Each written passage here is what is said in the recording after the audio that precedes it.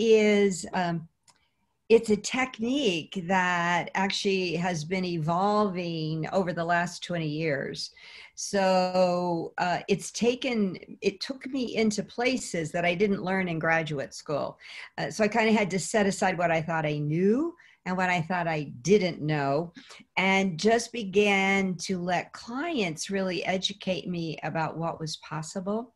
And so what has ended up is where a lot of techniques start with a thought. They start with a thinking mind, and then change the thought, and then you feel different.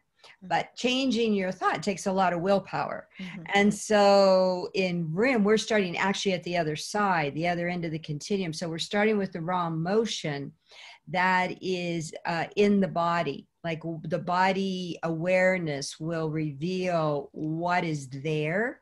And then with that raw emotion, as we really access that through body awareness, what is in the subconscious that needs to be regenerated just kind of shows up. It's amazing. I mean, it blows me away that we are actually so resilient and so resourced in ways emotionally that we just haven't known.